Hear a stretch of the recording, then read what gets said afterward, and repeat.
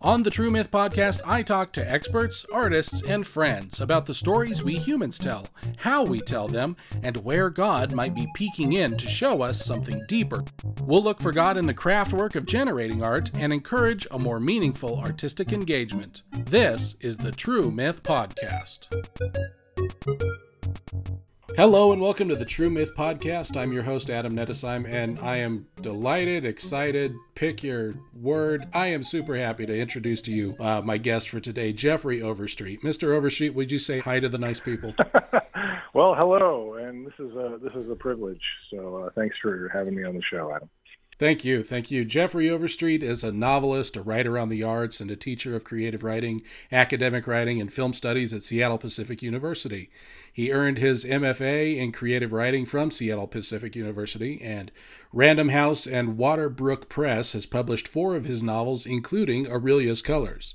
His Memoirs of Dangerous Moving-Going, Through a Screen Darkly, which has become a popular textbook in classes on film, faith, and artistic engagement, is available from Baker Books and would be, if I were king, required reading for anyone who has faith and watches movies. Mr.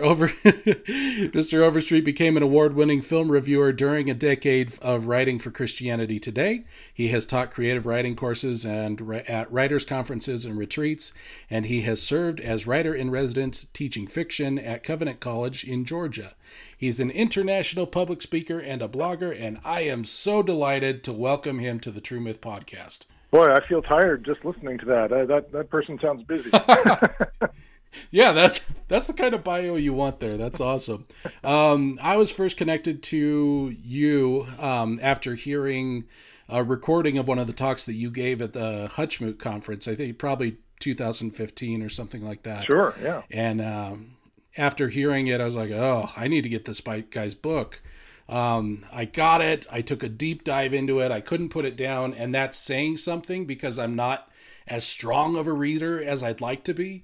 And it was something that challenged and was compelling, and it changed a lot of things and echoed things that God had been telling me through other things. And so it's a fantastic book, and I can't recommend it highly enough. And in preparation for this podcast, I went back and looked at my highlights, and there was rarely a page without a highlight on it, something that I wanted to keep and remember. So that's funny because so much of what's in that book, and I think if your listeners check it out, they'll see so much of it is in quotation marks. I really looked at that book as a chance to share the wisdom that I have found in other books and from other teachers and from other films. And so there are a lot of pull quotes in that book. So this is the secret. If you keep track of the wisdom you read and then you share it in a book of your own, people will attribute that wisdom to you.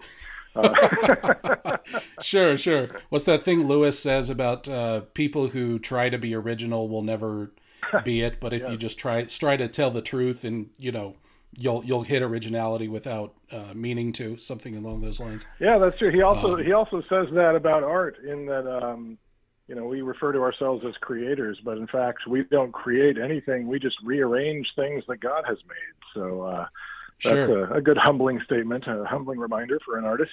Yeah, it's probably something we all should keep in mind. And I think that it probably works in both ways. It keeps us from being too proud of ourselves, but also too hard on ourselves. Exactly. Well said. Well said.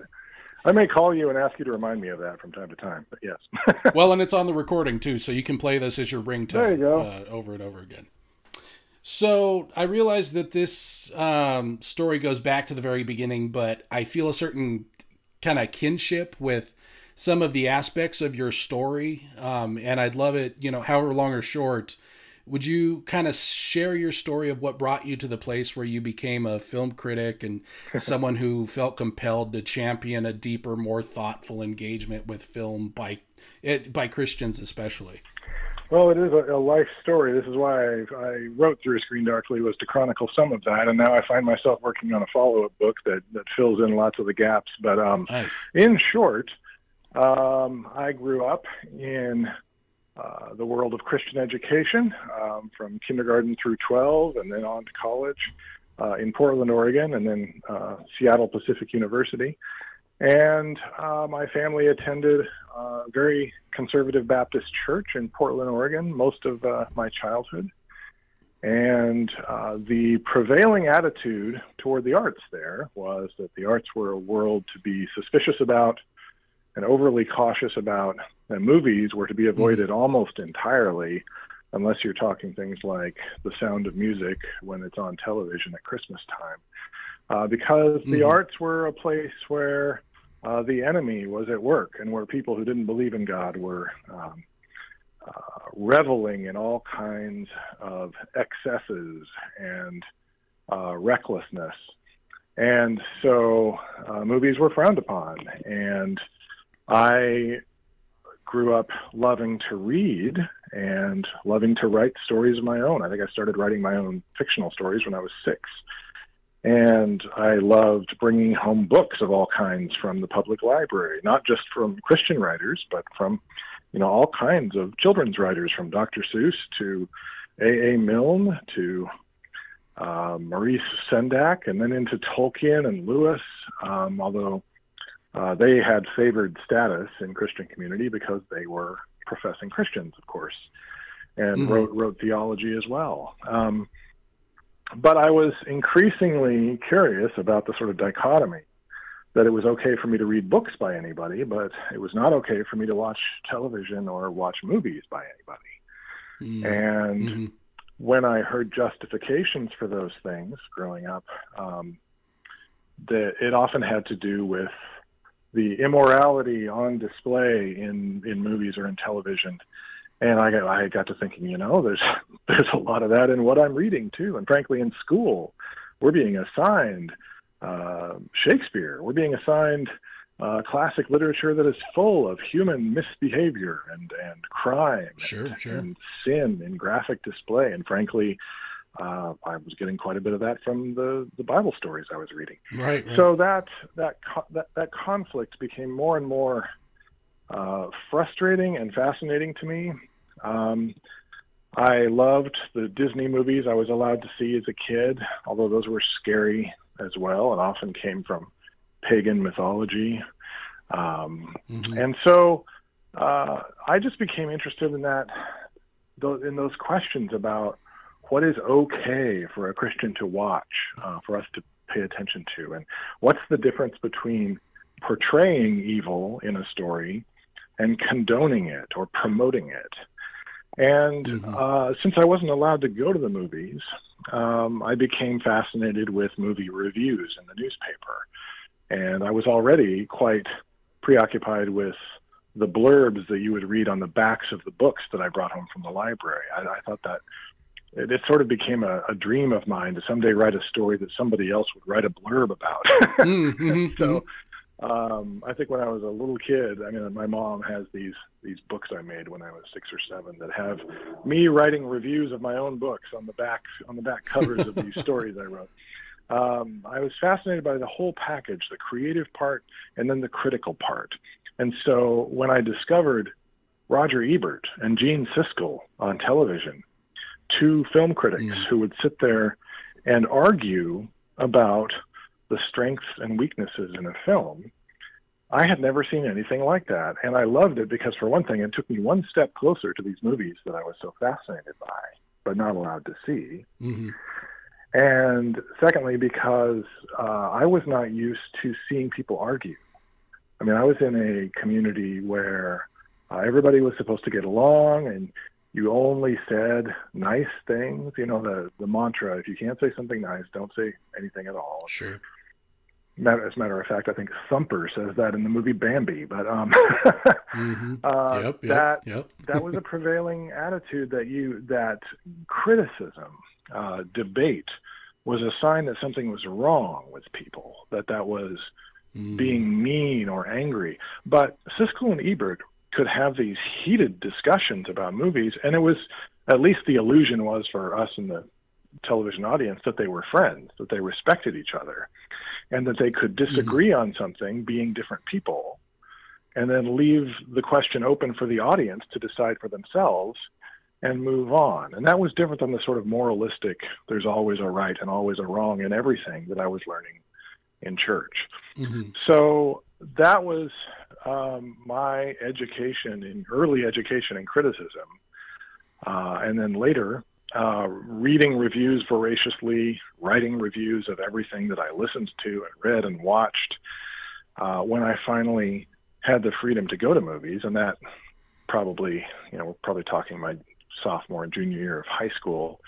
I lived a few blocks from a 99-cent double feature movie theater, which doesn't that sound fantastic now? Yeah, that sounds great. I started going as often as I could with as many friends as I could, even sneaking into R-rated movies just to see what all the fuss was about. And I think at the time I remember being so unimpressed with R-rated movies because I just thought they were stupid. I think I saw Predator or something. And the story was just boring compared to the movies I loved and the books I loved. So I guess criticism became the way I learned to think about what I experienced. This is a saying that a lot of writers have quoted, but I don't know what I think till I see what I say. And so when I sit down and start writing about my experience, I discover what I think about something. And oftentimes I'll see a movie and come out and go, oh, I didn't like that at all. And then I'll start writing about it and I'll realize, wow, I really admire this thing. And vice versa. I'll see a movie and be thrilled with it, and then come out and start writing and realize that it doesn't really hold together when you think about it a second time. And that whole process fascinates me because the scriptures tell us to be transformed by the renewing of our mind. And that means to constantly be challenging ourselves to a greater grasp of what is that great Philippians 4:8 scripture? Whatever is good, true, whatever is honorable, whatever is worthy of praise, let your mind dwell on these things. Yeah. And it doesn't say whatever is cute, whatever is nice, whatever is safe.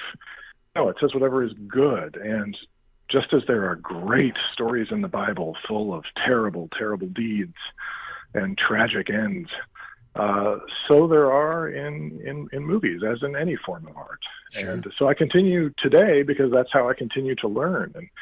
And I've met so many other critics and moviegoers with whom I have very enlightening conversations. Most people think movie critics are snobs that just argue all the time, but movie critics love to talk to each other because they learn all kinds of things, and their different perspectives benefit one another. So while you may find the occasional snob who just uses criticism as a chance to complain about everything, I have found it to be, above all, a celebration and a challenge to learn more and more about what makes something good. I like that point that you made right there. Just redefining what criticism is. I think anybody, like most average people, when they hear the word critic, they figure, it almost seems like the average person thinks that a movie critic doesn't really like movies that much, or a food critic doesn't really like food that much. And yet it's absolutely the opposite.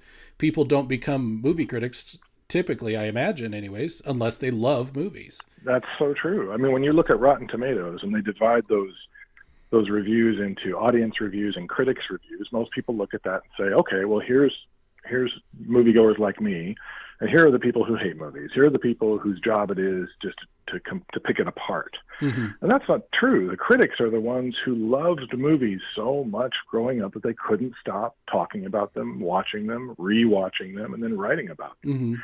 And so if you see 300 to 400 movies a year and you write about most of them, surely your taste, your interests are going to be different than the average moviegoer who maybe goes to the theater once or twice a month. And so to just write them off because you don't necessarily catch all of their references or because they have a more demanding standard than you, I think is pretty naive, because if you were to put the same kind of dynamic, say, on the food world, that means you would have to reject the counsel of anybody who's concerned about nutrition or diet. Or if you were to watch, as I've been watching lately, the Great British Baking Show, Sure. or any competition show, you would have to decide that the judges are monsters, that there's no place for them, that they have nothing to say and their judgment has no basis. But in any discipline, the people who have the most experience and the most love for their subject become the ones whose opinions we want to hear. Mm.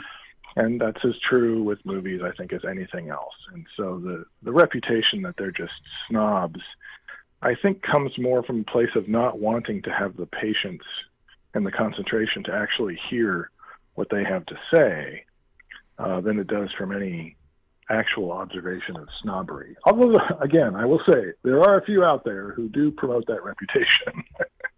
Sure, sure. I wonder if it's even illustrative of interactions with people in the church.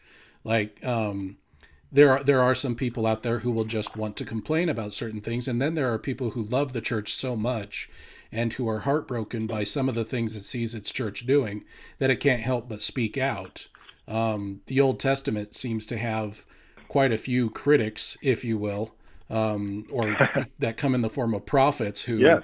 have some very critical things to say about something that it loves very much. Absolutely, absolutely. And the form of a prophet is not to make people feel bad so much as it is to say, course correct for your own good. Yeah, yeah. I was just reading some of the journals of Thomas Merton, the Trappist monk, and he was saying in an entry I read this week that he was beginning to realize that moral theology wasn't so bad. He'd always thought that morality, that the subject of morality was horrible because people just use morality to judge one another. He said, but the more I study it, the more I realized that I got that impression from the wrong people. That morality is like directions to help you get closer to Christ. And if you want to get closer to Christ, these are the ways that time and experience and good teaching have shown us to find a life of intimacy with Christ. And so it should be something you're excited about learning rather than something you throw down as a measurement so that we can judge one another. And the same goes. It's so similar to the conversation about criticism in movies. It's such a delight when you rediscover something almost for the first time that you've been told, or maybe you just misunderstood being one thing, and then you learn that there's so much more beauty and truth and goodness to it than you ever realized before. Yes, absolutely. I heard an explanation once, like if there was one movie theater in your town and it only showed romantic comedies and you like, well, I hear movies are a thing and people like movies, so I'm going to go give this a try. And you tried and you tried and you just didn't like romantic comedies. You could probably walk away from that theater thinking, well, I guess I just don't like movies. Well, it's not that you don't like movies. Those particular ones are not resonating with you because that's only putting out one type of movie, and yet there's so much more to movies than just that one genre.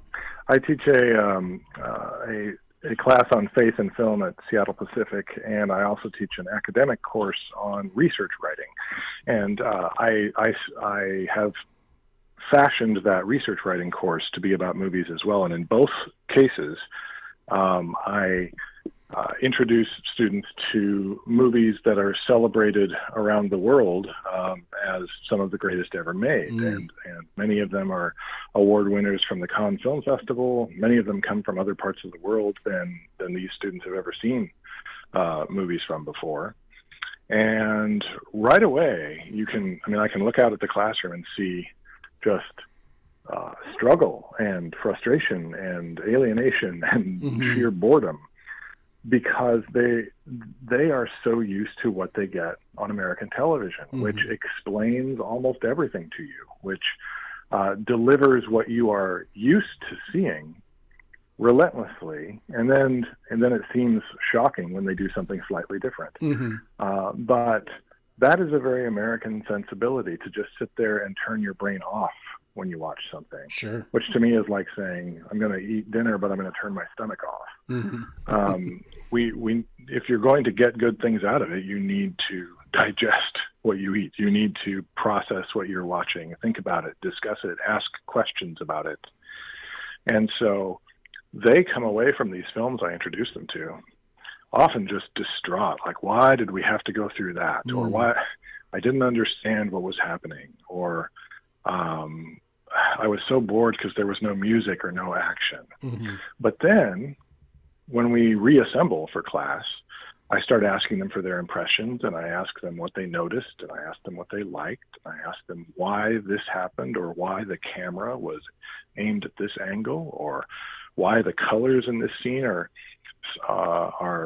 different from colors in another scene. And we start solving the mystery, so to speak. Although we never solve it, we start discovering what's really going on.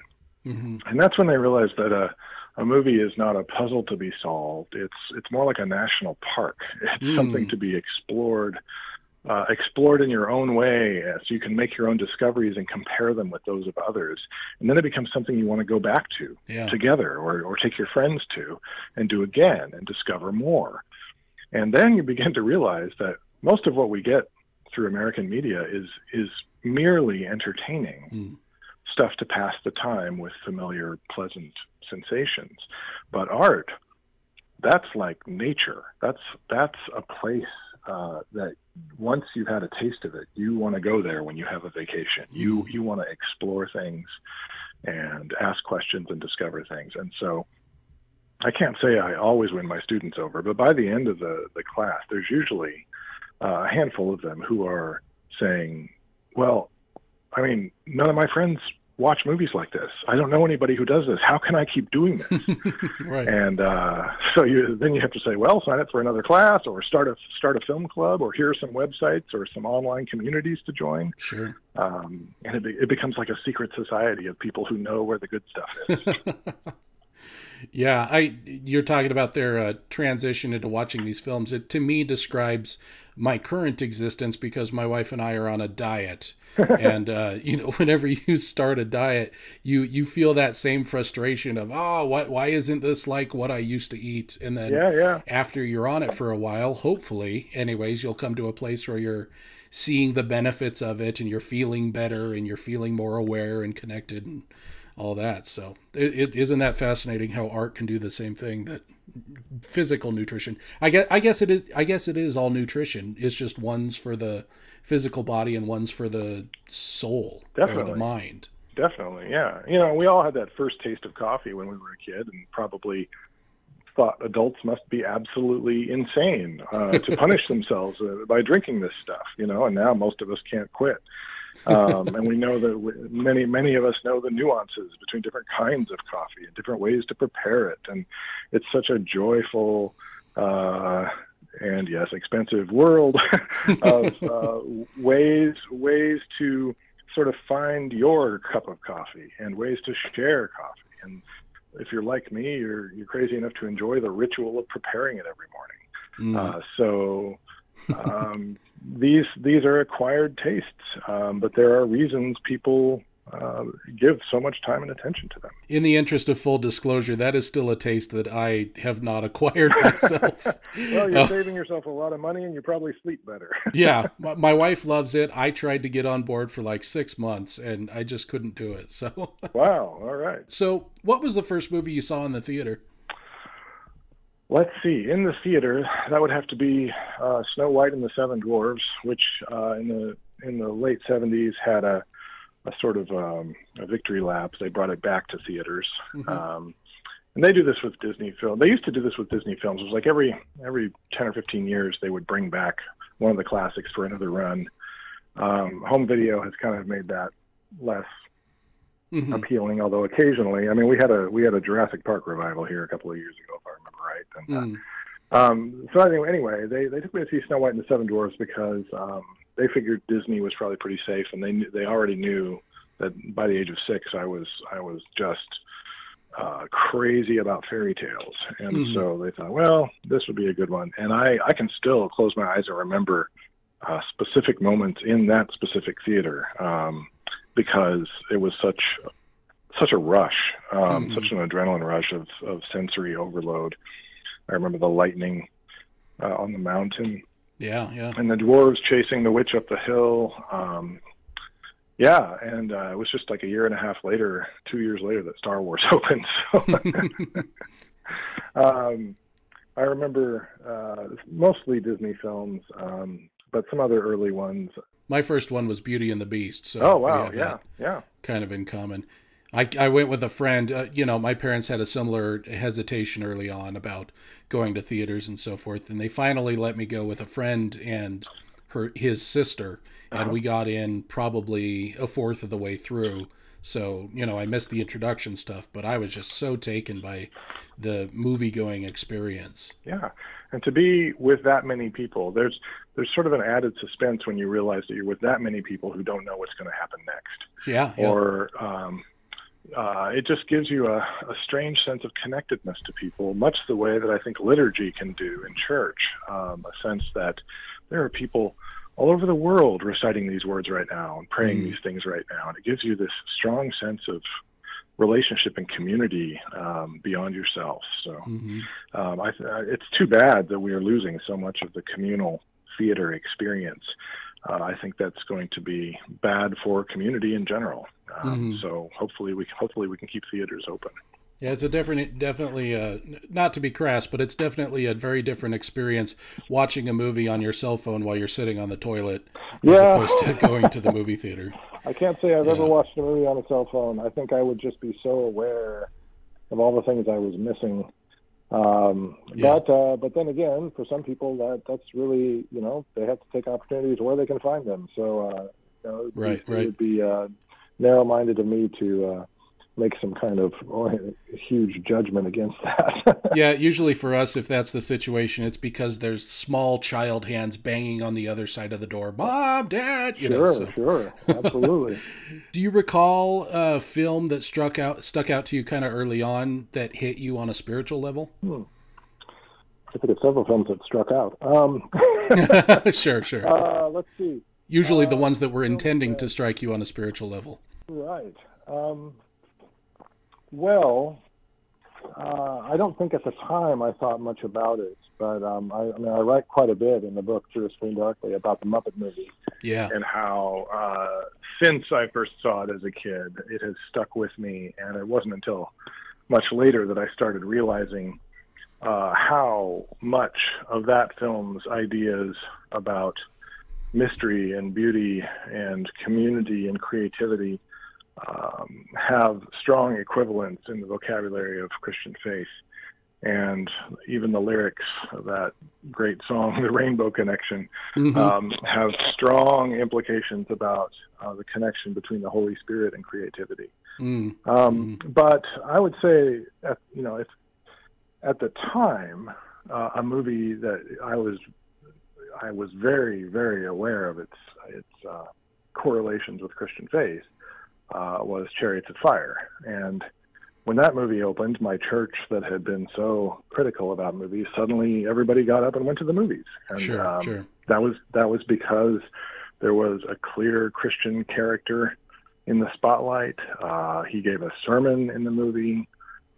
He would eventually go on to the mission field. Of course, it's a true story, so we knew that was reliable that way. But I think most importantly, Christians were so excited about going to the movies and seeing a Christian win. And so as you watch Eric Liddell advance to the Olympics, and then you see him take a stand in the name of Christ there, this movie was bound to please Christians. And I think it struck me even then, it took a while to sink in, that Christians were okay with movies so long as we were seeing what we believed in and what we agreed with.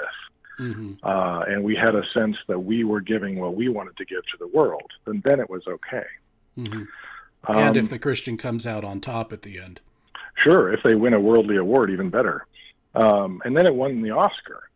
And so Christians started acting like, well, this is it. This is the turning point. Christians are now going to have, an advantage when it comes to art and culture, which didn't really pan out, partly because I don't think we understood enough yet about art making to realize that that's a very well-made film. Not only that, but we were conveniently ignoring half of the movie. Right. Which was about another runner who was dealing with prejudice against Jews. Right. And the pressure of prejudice throughout his life had made him angry, and he was running to prove himself. And so the discussions about that film that I heard growing up were all about comparing the two characters, and the Christian guy was good, and the other guy was just all messed up because he was just so angry. And now I look at the movie and go, this movie is incredibly empathetic, and it's an invitation to be empathetic towards both of these characters. Yeah, absolutely. And to learn something from both of them. And frankly, the way that the Jewish character in that movie responds to persecution reminds me of the way an awful lot of Christians respond to criticism or pressure or attitudes that are different than theirs. And so I think we had plenty to learn from him as well about how to run a race well in those conditions. So I still look back at that film with a lot of admiration and affection, but probably not for the same reasons that a lot of other Christians do, because that's a film that affirms the value of technical expertise in the matter of running. When I run, I feel God's pleasure. Absolutely. And that affirms that a creative work, well done, glorifies God. You don't have to preach. You don't have to pin Jesus' name to everything to glorify God. But if you just do something well, you are reflecting the standards of God's own excellence, and that itself is a testimony and is pleasing to him. So when Eric Little's father says you can you can glorify God by peeling a potato if you peel it to perfection, those words have had a ripple effect in my life. I mean, so it's not just that that's a movie that spoke to me about faith. That's a movie that changed my life. Sure. Because that inspired me to become concerned about excellence in the smallest things in the creative work. And that has influenced my creative writing as well as my criticism. But ultimately, it has shown me that the path of art making, or in the case of Eric Little, the path of running a good race, comes down to how you do the smallest technical thing, and you need to do that well if the whole thing is going to shine. So that's Chariots of Fire really stands out. Yeah, absolutely. And this kind of opens up this whole other thing about there's this idea in Christianity that we struggle with where a work of art is only valuable if it validates our worldview and is overtly evangelistic in its presentation. Where do you think Christians go wrong with this idea, and what are the negative consequences of engaging with films this way? Well, I mean, I want to preface anything I would say about that with the acknowledgement that I think we have come a long way with this. 30 years ago, there was this subgenre of Christian movies, and that was the only thing that was okay, because those movies preached the gospel. And that narrows the purpose of art to propaganda. That basically says a work of art is only okay if it teaches you something that we agree with. And that contradicts Jesus' own way of telling stories. His parables never use the word Christian. His parables don't divide people into the good guys and the bad guys and then say, look, the good guys win, the bad guys lose. His parables are stories about common people making decisions in ways that reflect, their concerns and priorities. And they often leave some detail open, some loose end for you to chew on, some kind of ambiguity that keeps the story from closing. Because that ambiguity, which evangelical Christians have shown they just can't stand in art. I'm making a huge generalization there, but in general, that is what I've observed. But Jesus' stories leave questions hanging in the air, so that the prodigal son is not the story of a guy who did something bad and then came home and God forgave him. The prodigal son has a story about someone who made poor choices and who came home and was offered grace. But that was not a story about doing the right thing and winning God's favor. It was a story about irrational forgiveness. And yet that's not the end of the story. The end of the story is all about the other brother. The end of the story is about the religious person, the righteous person who has followed all the rules and who wants to see God judge the person who has not followed all the rules. And at the end of the story, there's an empty seat at the party, and that seat belongs to, the religious figure, the rule follower. Mm-hmm. And Jesus told this story in the presence of reckless sinners, and I should qualify by that. I mean reckless sinners in that their sins are wide open for everybody to see. Mm-hmm. But he also told it in the presence of the religious leaders who were criticizing Jesus for spending time with these R-rated people. Yeah. And so the end of the story, the sting in the tail of that story, is for, in a sense, the sort of evangelical Christians of that day. It's to say, you with your morality, you who are judging the creative works of people who are made in my image outside of the church, are missing the point. I am out there loving them. I am out there listening to them. I am out there doing works in their minds and hearts.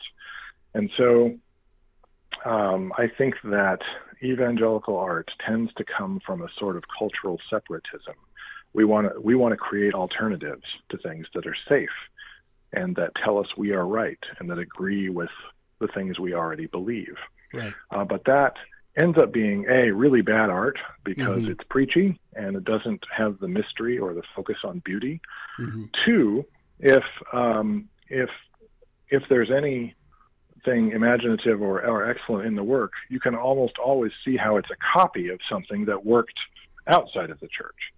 So if you look in the Christian music industry, although this is no longer the prevailing situation that it used to be, but you can almost highlight, okay, here is the Christian band that sounds like Radiohead. Here's the Christian band. Here's the Christian rapper. So you don't have to listen to somebody as troubling as Kendrick Lamar. Although I have to laugh when I say that because Kendrick Lamar is a Christian. We come up with all of these safe substitutes that will not challenge us, but that will give us the illusion we are challenging the world. Of course, the fact is that the Christian fiction section of the bookstore is not visited by anybody but Christians. So this idea that we are creating art for the world that's better than what's out there, we're fooling ourselves. Yeah. Christian movies are laughed at by the larger culture because they see right through that cheap imitation. They see right through the fact that this is more like a salesman showing up on your doorstep than it is somebody inviting you into an imaginative experience. We don't go to the movies for a lesson. Right. We go to the movies for imagination. And there are secular movies that you can very easily see have an agenda. Oh yeah, absolutely. I recall a certain period of time when like almost every movie that summer had something to say about environmentalism. And I'm not saying that's not a worthy subject, but it was very clear that there was an agenda, a purpose behind each one of these movies rather than just honest storytelling. Absolutely, yeah. And I mean, these criticisms are in no way specific to evangelical Christians. Any group that is zealous about its message or its truth, you will see that group, use these same tactics. And I mean, to me, if you want to talk about environmentalism, if you want to talk what movies have made people care about the natural world, when I was going to see Peter Jackson's Lord of the Rings movies over and over and over again, I began to realize that I felt differently coming out of a screening of The Fellowship of the Ring than I did from other movies. And eventually I realized a lot of it had to do with the fact that so much natural beauty was on the big, big screen for 3 hours. Sure. And I felt like I'd been to New Zealand. I felt like I had I had been reminded of just how majestic creation is. And that got me thinking, if you want to make a movie that will make people want to take better care of the world, then you need to show them the world. Make them fall in love with the world so they will want to save it. That will make a much greater difference than making a movie where somebody talks at you a whole lot about statistics. Sure. if you want to save the whales, take people whale watching. Yeah, absolutely. I'm pulling this anecdote out of the back of my mind, and so I'm probably going to get details wrong, but I heard a story, I recall I heard a story about, you have the charity efforts where they really kind of highlight the starving children, and they show the pictures of the sunken eyes and so forth to really show the suffering. I heard of a charity that went another route, and they gave video cameras to kids, absolutely, and let the kids play with them and go and have fun. And I don't have the statistic on how successful that was, but I was at least drawn to the beauty of highlighting these kids as kids and playing and seeing their joy and seeing their world from their point of view. Absolutely. And how that was such a beautiful way to do that. There's a great film that demonstrates this called Born into Brothels. That's about, it's a documentary where a woman wanted to show the world the horrible living conditions of prostitutes in India and the children that are growing up in those conditions. But while she was there, she gave her camera to a child and got pictures of that child's life that we wouldn't have been able to see any other way. And it was such a rich representation. You saw horrible things, but you also saw joy. You saw potential. You saw creativity. And so she started this effort to give disposable cameras before digital cameras were on every phone, to give them these little, cheap disposable cameras, and just sort of sent out this community of children with cameras and started taking the pictures back and made this movie that shows us their world through their eyes. And that will make you love those children, and that will make you want to do something about it. That's so you're absolutely right. You're absolutely right. And so I think, it's not that Christians are wrong about having good news. That's what the gospel means, having good news for the world. Sure. It's in our zeal to share that we lose track of the importance of imagination. We lose track of, we're so focused on a sort of scare tactic about heaven and hell that we don't show people a Jesus that they will fall in love with and want to follow. Yeah. Jesus was not somebody that people ran from. Jesus was somebody that you couldn't keep people away from. And it was because, I think, of the beauty of his vision and the kindness in his relationship and the imagination in his stories that were not like any they'd ever heard before. Yeah. And I think if we stop and look around and see what draws people and what feeds them, then there's our model. So that's, I think we've come a long way. I think there are Christians in rock music and rap. I think there are Christians in movie making and fiction writing. I think there always have been, but maybe we've reached a point where they're not so scared to talk about it now. But you have Marilyn Robinson, one of the great American novelists, who's living now and doing some of her best work now. She's a professing Christian, but she writes with such high standards of excellence that she wins every award. At the movies, you just have so many. I mean, so many of the original storytellers from the Pixar table are church-going Christians who aren't afraid to talk about their faith. Oh, Pete Docter is brilliant. Absolutely. Andrew Stanton. And that goes for every aspect of filmmaking, too. Not just the directors, but the writers and the producers and the cinematographers. And Hollywood, which is so often just a bad word amongst Christians, Hollywood is full of Christians who are working at every level of the industry. So we can't just blame Hollywood. We can't talk about how we need to clean up Hollywood. We need to celebrate the good work that when we find it, and that means we have to find it. That means we have to be out there testing all things and holding fast to what is good. And what is good is not what's made by a Christian. What is good is what reflects the truth in beauty, because beauty is an expression of truth. If somebody was listening who felt compelled to be a filmmaker or a visual storyteller of some kind, would you, and they thought, well, maybe as a Christian, my only outlet for that is going to be Christian films.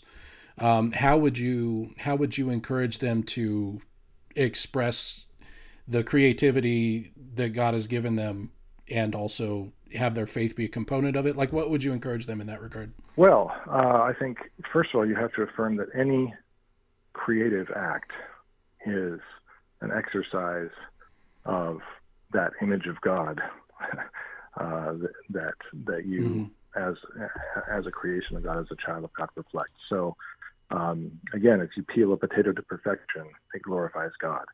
So if you film something beautifully, that technical excellence glorifies God. Now, you do have to take into account the larger picture. Does this project I'm working on glorify God? And that will be up to each individual and their conscience, because we often don't know how a film is going to turn out when we're working on it. One person can come in and change some editing, and it can change what the movie means. Sure. So you have to be patient with yourself. You have to give yourself a lot of grace, and you have to do the best you can within a context and try to choose projects wisely. I would say be sure that you're surrounded with Christian community, Christians who will pray for you, who will discuss with you what's going on, who will be sort of accountability partners for you in your work. And this would be for anybody in any line of work, anywhere. Yeah. But then don't limit yourself to just working with Christians. For goodness sakes, we're supposed to be salt and light. I mean, those are words right out of the Bible. Yeah. And salt doesn't stay in the shaker. Right. You don't hide your light under a bushel, to go back to my Sunday school language. You are seasoning in the world. So, an assistant editor on a big, R-rated Hollywood movie can make a difference, can make a difference in what that movie means, can coax out moments of beauty and grace. A friend of mine was a producer on That 70s Show, the sitcom. And that was a show that, it seems tame now compared to other things. Sure. But at the time it was considered quite racy and quite, the characters were very, the young people in the story, the young adults in the story were very free and reckless sexually. And so not a film that was popular, at least that they would admit, amongst Christians. Right. And he would get criticized all the time, saying, how can you work on such a worldly show? He would say, well, I'm at the table when we discuss storyline. And I participate in those conversations, and I influence the stories. Sometimes I win battles, sometimes I lose them. Sometimes I get to have a lot of say in a character's storyline. And when I do, sometimes the decisions they made in a previous episode that seemed to be excused end up having consequences. Yeah. He said, so imagine what that show would have been like if I hadn't been at the table. Sure. That's being salt and light. Because really, this isn't just about the movie. This is about the community with whom you make the movie. Yeah. You are playing a role in their lives. You are showing them a way of living that hopefully they won't forget, that will come back to them later, that may influence their decisions later. Hopefully they will see that there is something guiding you, hopefully above all, they will see that you have more joy in what you're doing than anyone. Hopefully they will see there is a generosity of spirit and grace in you that is different than anyone. Hopefully they will not come away thinking, boy, that was a very judgmental person who criticized everything we did. Sure. Yeah. So I think that, if you want to go into filmmaking, it's going to be rough. It's going to be competitive. You're going to work with all kinds of people. You're going to work on projects that are absolutely terrible. And if you're lucky, you'll get to work on a project that does well. You're going to have to do it because you love it, because you love this work, not because you want to preach the gospel, so to speak. Because if you go into it, without focusing on the excellence of the work, then you're not going to get good work. And your reputation is going to be terrible. And they're going to think, well, that was a salesman for Jesus in disguise. Mm-hmm. But if you go into it celebrating the work as a chance to glorify God with imagination and excellence, and you extend that embrace of God's glory to other people in your generosity of spirit and your grace, then you're going to make a tremendous difference, and people are going to want to work with you. Yeah. The Christians I know in the industry who do well and who get to be part of big projects are people who are wonderful company, who have a reputation for creativity and for standard-setting excellence, and who avoid compromise, but who also, they want to work with the best cinematographer, not the best Christian cinematographer. Right. Because ultimately that excellence is going to benefit the work in a way that will glorify God, whether that cinematographer knows that or not. Sure. So many of the most powerful movies that reflect the glory of God to me do not, to my knowledge, have Christians working on them. It's the story. I mean, for example, the movie Of Gods and Men, which is an incredibly powerful film about a group of monks who answered Christ's call to lay down their lives for their fellow men and women. That film is one of the most beautiful portrayals of the gospel I've ever seen. It was made by an atheist. It was made by an atheist who was so moved by the story and was such a talented filmmaker and who worked with such standard-setting people that the result was absolutely beautiful. Yeah. So God is working in the most unexpected places, in the most unexpected minds and hearts.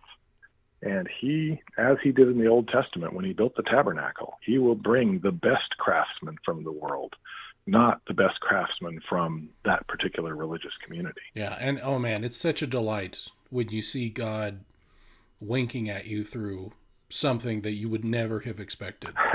Absolutely. That's so true. To smile through. Yeah. So what would you say to a young person or to anybody who is moving forward in this craft but is going through the inevitable struggle of not being good enough yet, and feeling down on that and, well, I'm not the best at ... Maybe I don't have a part to play. How do you kind of encourage that excellence while also encouraging those who are not yet there to keep going and keep working and have grace for their offerings as well? Stop watching the movies that you've seen. Stop watching your favorite movies over and over and over again, or at least don't stop, but start focusing on films that win awards from people who know what they're talking about. Look at the international film festivals and see what films win for cinematography, see what films win for screenwriting. Look at the most successful screenwriters and their work and read, devour interviews with them. Read not just the best Christian writing on film, but the best film journals to learn more about the craft. Go to film school, take film classes.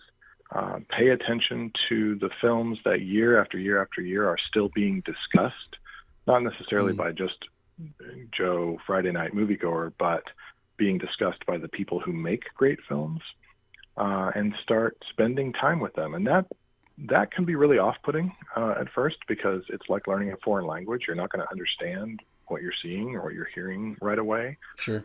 But if you put yourself in situations where you're surrounded by people who love this stuff, you'll pick up on the vocabulary and you'll start to see the difference between a well-made film and a mediocre one. Today, that sounds a lot like church. Yeah. Sure. You're entering into a situation, if you're not familiar with church, you're going to hear a lot of things that you're not familiar with that might be to an extent off-putting. And then once you spend more time with people who love the thing that church is supposed to love, it's going to make more sense. Yeah, I agree. And I realize that, this is what you're asking of anybody that you invite to church. They're going to feel overwhelmed. And if there isn't a lot of grace there, they're going to feel judged. So many of my students feel about the church the way they feel about some of the movies that I introduced them to. They just feel like I just don't understand what All of Us is about. Yeah. With church, that's because they haven't had good teachers, or they have primarily focused on Christianity as a system by which you know who is righteous and who isn't. Mm-hmm. When it comes to films, I have to be careful that if I introduce them to a film that is not what they're used to seeing on Netflix, or, you know, if they only go to movies about superheroes, they're probably going to be disoriented to watch movies about real people. Mm-hmm. Sure. But so much depends on the grace and patience of the people who are introducing people to a new vocabulary, right? As to whether that person is going to have the patience and want to come back. So today I showed a film by a couple of Belgian filmmakers who win a lot of awards for their films, but their movies don't have any soundtrack, any music. They don't explain things in the ways we're used to. They just sort of throw you into a situation, and you have to kind of get your bearings as the movie goes on and figure out who these characters are and what they care about, what's at stake. You have to read subtitles. Mm-hmm. And when the music isn't there to tell you how to feel about things, it can be very confusing and disorienting, because you're like, I don't know what's going on. What, am I supposed to be sad right now? Am I supposed to be a happy moment? You have to pay attention to the details instead of just answering to the musical cues. Mm-hmm. And you know, one student fell asleep. Another one came up to me afterwards and said, I didn't understand any of that. A couple of other people I saw just on the edges of their seats, just like, what's going to happen at the end? They were so caught up in it. Mm. And I suspect they've probably seen a wider variety of films because this was not such a foreign language to them. So next week, if I'm a good teacher, I'm going to set aside a lot of time to walk them back through the movie and talk to them about how it's put together, and to help them see how every little detail was sort of whispering to them about what this movie was really about. Yeah. And we will see. I'll probably learn something from their experience of it. Yeah. So one of the things that kind of come up in our conversation, and I know it's very important to you, is the community aspect of engaging with films. And we've talked about how that certain aspects of that kind of mirror the community aspects of church as well. And so as we kind of wrap up here, do you have any advice that you can give to churches about how they can take advantage of the community aspect of engaging with films, and also as it relates to the building of the church? Well, I think you and I experienced a great example of this. Yeah. Christ Center Community Church in Fort Collins invited me to come out and talk about Through a Screen Darkly. And that was such an honor and a privilege. And very rarely have I been invited by churches to talk about the art of filmmaking. Normally I talk at schools or at bookstores or to film groups. But this was a chance to talk to a church about a lot of the things you and I have been talking about. But what I came away most excited about was that the church as a community was willing to sit down together and watch movies from other countries, movies in other languages, movies about very different cultures than their own. We watched a film called The Fits that's about young African-American girls in a community center in Cincinnati dealing with a strange sort of epidemic that strikes their community. Yeah. That film wrestles with issues of economic status, of more ordinary things like teenage peer pressure, social media, all kinds of things. But I think it's also operating on a very powerful level spiritually. We watched a movie that takes place entirely within a Muslim community where every single character is a Muslim. But in that film, you have Muslims arguing with Muslims about faith, about what they believe, about what the right thing to do is. And Yeah. you see a community is divided and complicated and contentious and dangerous as the church. And while I don't want to draw any false equivalencies, I would never say, that all religions are the same. I think it can be very humbling for Christians to watch that film and see how much of the trouble in that community mirrors the trouble we bring upon ourselves within the church sometimes. Sure. So for a church to have that kind of willingness to pay attention, loving attention to creative visions from other parts of the world, other communities and worldviews, and then, and this is the most important thing, sticking together for a few more hours to talk it out, to share different impressions of the movies, wrestle with questions about them together, have at least one person in the room, although I think we're blessed to have several who had some experience with different aspects of movie making, to talk about elements of craft. And it sort of felt like we ended up watching those movies twice through by the time we got through the end of the conversation, because we had looked so closely at so many aspects of them. And that felt like a good first step. And then I know that church went on to sort of have a mini film festival over the next several weeks, where people within the church sort of took up that template and kept following it. So I would encourage churches to invite people from their congregations who are involved in film, or to invite experts from outside. There's a great film critic named Josh Larson, who is a host of a great podcast called Film Spotting. And this is not a Christian podcast. He and a film instructor from Chicago record these incredible conversations about film. And he's coming to Seattle to speak at an event at Seattle University. And I would love nothing more than to see him show up at some churches in Seattle talking about the art of film. So look him up. Look up Alyssa Wilkinson, who is a film critic for Vox.com, VOX.com. Alyssa Wilkinson was previously a film critic for Christianity Today, as I was once. And she is a great speaker and a great provocateur when it comes to conversations about art and faith.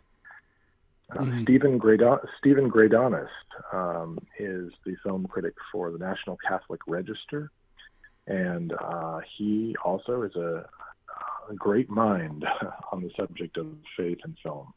And he is particularly, he specializes particularly in family moviegoing and what films are best for families to share. And he's one of my favorite writers, and I've learned so much from him. So there are all kinds of people you can invite. You can invite filmmakers, like, I don't know, Scott Derrickson is the guy who directed Doctor Strange, and he's not at all shy about his faith. You can find people who have made great big blockbuster movies and small, obscure independent films who would love nothing more, I think, than to talk to Christians about the craft of filmmaking in order to challenge them and teach them and inspire them. So some of the community aspects of the post-movie viewing experience, their community building, they kind of almost sound like what churches try to do with small groups. Sure. And also, in kind of parallel with small groups, if you're new to a small group, you might feel timid about sharing your experience or your perspective with these other people that you perceive to know more than you, or they're more spiritual than you, or whatever. And I can see people engaging in like a film discussion group with a similar amount of timidity if they don't feel like they're as connected to the film industry or as aware of visual symbolism or whatever as somebody else. So I guess if you could give homework to somebody listening to this podcast, what's one thing that they could do, either something to pay attention to what they're already going to watch anyways, or something as they're looking for their next movie? What can they do to kind of build their movie palette, as it were? Well, I mean, you can start with, right now, you could start with what are the films that are nominated for Oscars, and not just Best Picture, but best cinematography or best screenplay. And then round up a small group of friends and go see the films that are nominated and talk with each other about why you think they were nominated. And then appoint somebody in the group to print out several reviews, maybe one from RogerEbert.com, one from the New York Times, one from ChristianityToday.com, and either read those together or have everybody read them ahead of time and then get together and talk about them and see who you agree with, who you disagree with, talk about what you learned from reading what the experts saw, so to speak, and talk about what Christian perspective can bring to this conversation. This is what I do for fun. I round up a bunch of friends and we go to a movie and we read reviews, we talk about them. In the spring here at Seattle Pacific, I'll be teaching that faith and film class again, and that's what we do. Every Monday night, we watch a movie for 2.5 hours. Every Wednesday, we spend 2.5 hours reading articles about that film, talking about that film, filling out little questionnaires about that film, and then reading each other's opinions to each other. We take the big whiteboard on the wall and we sort of draw a map of the movie, where we put all the character names on the board and we put themes on the board and we describe particular moments on the board and we draw lines connecting these things so that we can see what emerges as what this movie has to reveal. That sounds fun. And those are some of the most exciting and rewarding times for people who love movies. And once you get the bug, I hear again and again and again from students that what they got from that class was that they can't enjoy movies the way they used to. And it's not that they don't enjoy movies anymore. It's that they are not satisfied anymore with the stuff that they used to watch. And it doesn't mean they won't watch it. I mean, I still have my favorites that I think are very silly or mediocre movies, but that I appreciate certain things about, or maybe I just have good memories attached to them. Even the great filmmaker Terrence Malick says that his favorite movie is Zoolander, that ridiculous Ben Stiller comedy about fashion. Sure. I think we need to be honest about what we like and what makes us laugh and what we think is fun. But we also, bringing it back to food, need to challenge each other to make a steady diet of what is best and what will challenge us to become stronger. We can't eat ice cream all the time. Exactly. And that's what most Friday night movies are on American movie theaters. So, I encourage those groups, those classes, those clubs, those Facebook groups, whatever it is.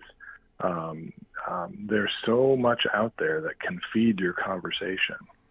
And if you need a good list of movies, if you want to take on the heavy stuff and just dive right in, I would encourage you to visit the website for Image Journal, which is the best literary journal about the arts in the world, because it embraces questions of faith. imagejournal.org is the main website for that literary journal. But if you look over on the left side menu of that website, you'll see a link that says resources. And under that link is a menu about film. And you will find there a wide variety of lists, the 100 great films about art and faith, or the 100 great films about faith, 25 great films about marriage, 25 great films about memory, 25 great films about grace or mercy. They just published a new list of 25 great films about waking up, about sort of waking up to what's true. Those lists are accompanied by small commentaries and, pick one of those lists and you've got 25 to 100 movies to get busy watching and discussing. Yeah, and absolutely. those lists are created by an ecumenical group of Christian film lovers. Some of them are professional film critics. Some of them are teachers.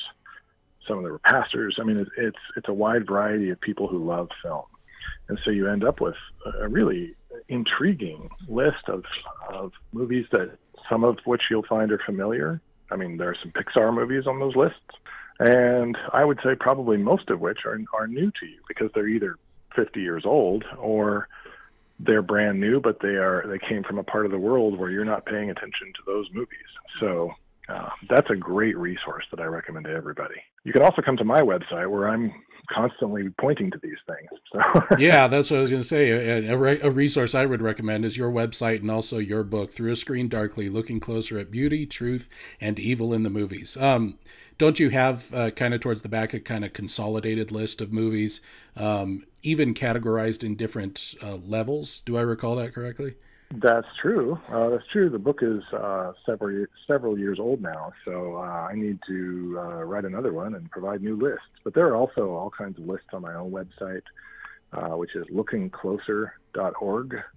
Not lookingcloser.com, but lookingcloser.org. Mm-hmm. And come to think of it, I need to post some news there about this new list that was just published at Image about movies about waking up. And I just published my own list of my 30 favorite films from last year, with commentaries on each one. That's fantastic. I can't, like I said in the beginning, I cannot recommend the book enough to anybody who has faith, who enjoys movies. You said you're working on another project. I'm sure it's probably in the beginning stages, but is there anything that you're working on that you can tell us about? Well, right now I'm still new at this university teaching thing, so I'm learning the ropes here and loving the students that I'm meeting and the chances I get to teach about these things.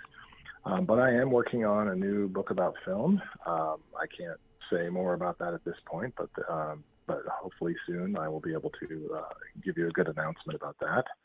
And there's a new novel in the works. It's going very slowly just because I'm a very busy person. Sure. And I find that fiction writing, the actual art making, is the most laborious work. And I don't want to rush anything. Yeah. So that's the problem, is the more you're exposed to greatness in work from around the world, the harder it is to finish your own, because you're so aware of how many different lenses can be put over what you've done. Mm-hmm. And so if I'm going to work on a novel, I'm going to spend a lot of time and try and make it worth people's time, because there's just too much to read in the world already. Sure. But those are the things I'm working on. And my website is always a work in progress. So. Mr. Overstreet, thank you so much for spending your time with us. I really appreciate it, sir. Well, it was a joy. Thank you. I hope to see you in person again soon, Ed. Absolutely. And thank you all for tuning in. I know you've been blessed by this, and we'll look forward to seeing you next time. Thanks for joining us for this episode of the True Myth Podcast. If you've enjoyed what you've heard, we'd love to hear from you. A like or a rating or a share or a bonk or shouting something positive out your window helps us too. For more information, visit us on Facebook or on our YouTube channel, or visit our True Myth page at thewitnesscloud.com.